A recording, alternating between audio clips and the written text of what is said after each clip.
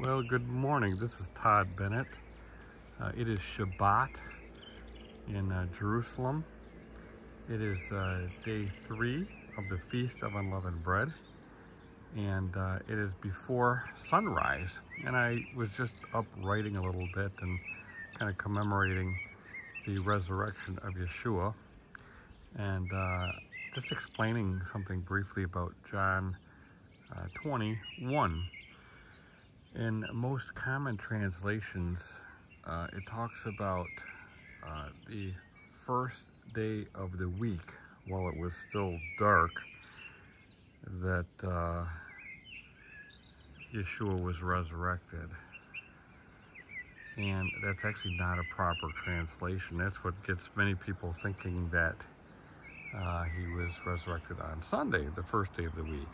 What we read in the Greek is actually Miaton Shabbaton. There's no day in there. Basically, it renders the first of the Sabbaths. And of course, unless you are counting the Omer and observing the appointed times, you wouldn't even understand what that means. Yesterday was the barley offering that was made after the day after the first high day of the Feast of Unleavened Bread. So yesterday, which was Friday, was day 1 of the Omer count. Today is day 2 of the Omer count, and it's also day 3 of the Feast of Unleavened Bread.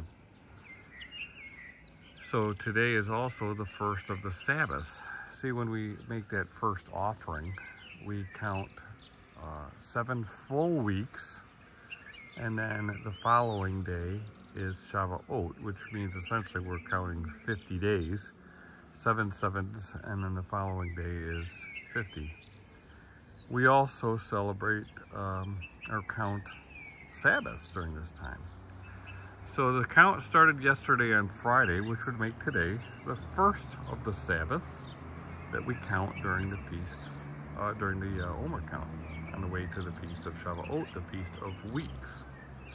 So I know this is, complicated for some people who are just starting out this walk, but it's something that, we're supposed to see and work through the difficulties and find the meaning in them.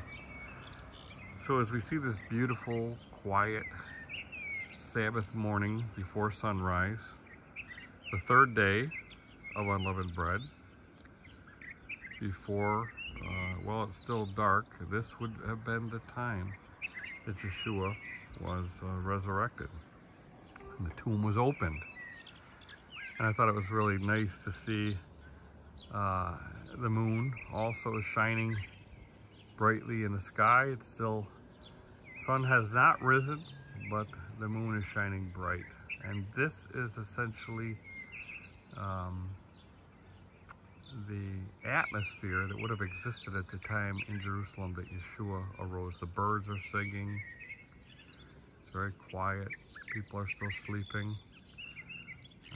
But this is it. And this week actually happens to be in complete synchronicity with the week, the Passion Week, when Yeshua was crucified and resurrected. So it's really great when we see things come together, and I just thought I'd share with you how it would have been. Of course, we have a lot of lights here that would not have been on it, where it probably would have been very, very dark in Jerusalem.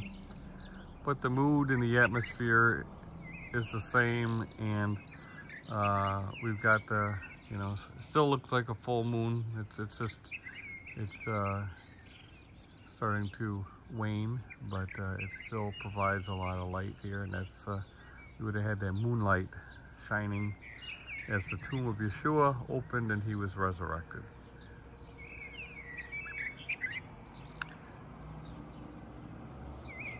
So as we consider this Sabbath day, this resurrection day, we think about the things that Yeshua accomplished that week in the past, but it's also exciting to consider the things that he will accomplish in the future as well. So may you have a blessed and peaceful and restful Shabbat, and a joyous Resurrection Day as we commemorate Yeshua conquering death that leads to life for us.